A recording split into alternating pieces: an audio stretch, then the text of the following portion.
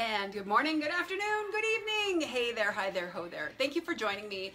And if you're in your office or if you're in a space where you have got the room to move it, let's do this. And I have to tell you, for every time I think, well, is anybody really watching these? Is it making a difference?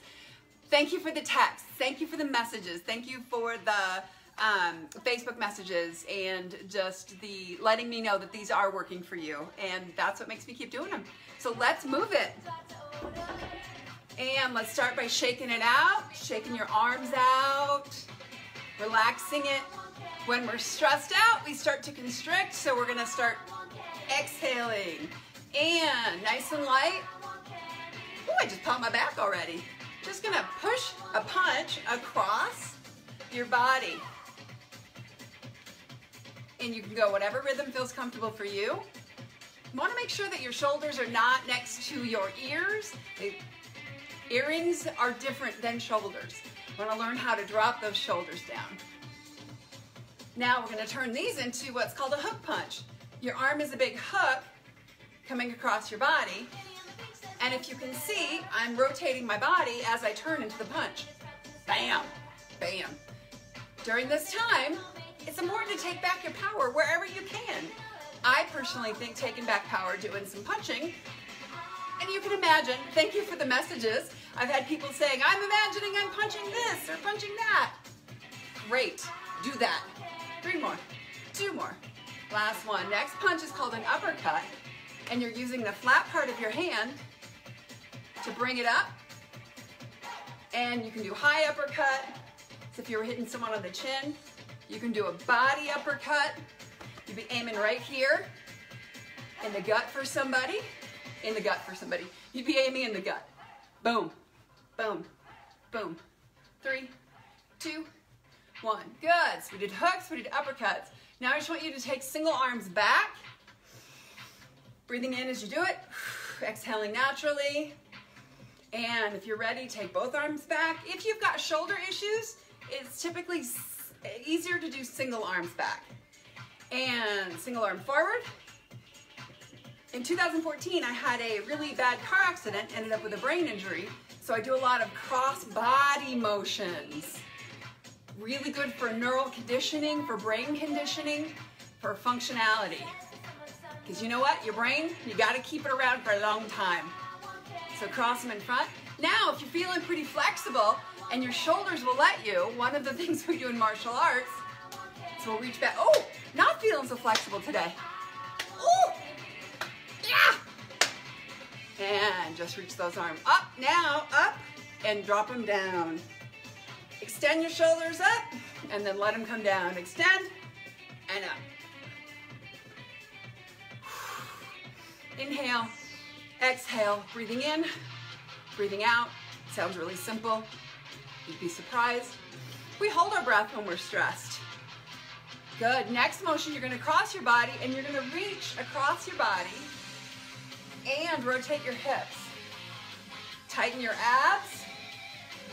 Your abs are the antithesis of your back. So if you've got low back problems, start tightening your abs and working on your abs.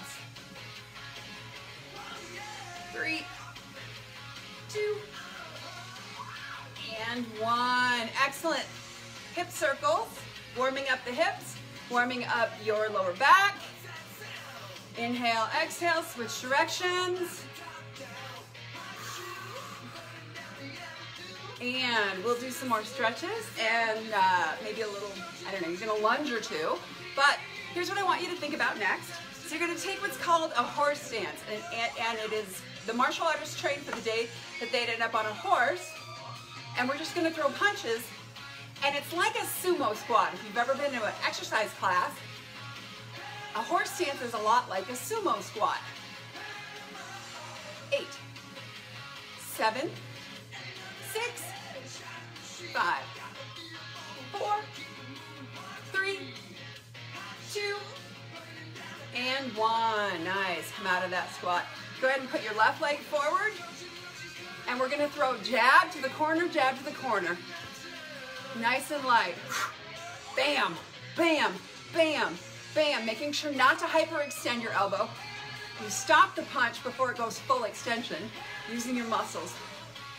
3, 2, 1. If you like it, take it fast. 7, 6, 5, 4, 3, 2, 1. Nicely done. Go ahead and switch your other leg. Lead, corner, corner, corner, corner, corner, corner. And I've talked about making a fist before, but make sure that your thumb is always on the outside of your fist. Fastest way to break your thumb is to punch with the thumb on the inside. We're going to take it faster. If you like this speed, then keep it this speed. Otherwise, speed it up. Get a little blood flow. 8, 7, 6, 5, 4, 3, 2, 1. And I realize I like to go fast. That's just me. Next move we're going to do is a front kick. So you're going to start with your left leg in front, hands are up. You're just going to bring your back leg up and kick it, and kick it, and kick it, and kick it. And you're kicking your toes like you stepped in something and you're trying to get them off. You bring your knee up. It's called a chamber. Bring it back to a chamber after you kick. Good. You guys did so good at that. We're going to hold, if you have a chair right here, up and down for 8, 7, 6, 5, 4, 3, 2, 1. Nice. Shake it off, shake it off. Other leg lead. So you should have your right leg in the lead. Back leg is going to come up and throw that kick. And you're just going to throw that kick, knee up, and extend from that knee. Knee up. I'm trying not to kick a chair. Knee up, knee up, knee up. And when you reset, you just leave that leg back behind you.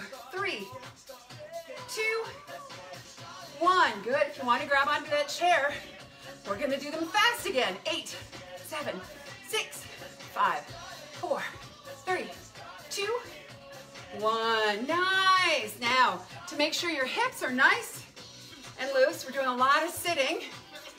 Some of us are. I mean, I think we're probably getting more used to sheltering in place or safer at home, depending on where your state and where you are in the world.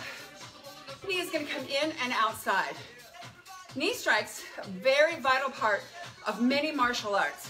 Krav Maga, Taekwondo, Muay Thai. Those are just the ones that I train in. You want to think about bringing that knee up and out. Up and out. Now, no one looks cool doing it. You're going to bring your knee from the outside to the inside. Working your hip joint. Ooh.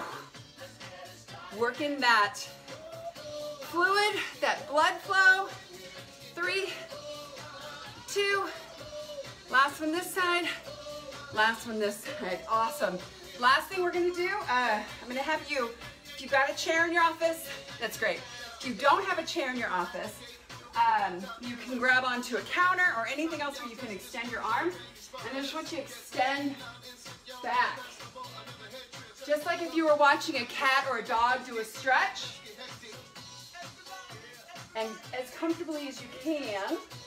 Now go ahead and step forward with one leg. And you're just going to lightly get a nice warming up, stretching. This hip, you're just up light. And then you're going to take that heel up and back on the ground. When our bodies get very stressed out, when we're adrenalized, our calves actually start to tighten. Because when we're in fight or flight, we have to flee or we have to fight, and our legs require a lot of energy. Okay, bring it up, stretch it down again.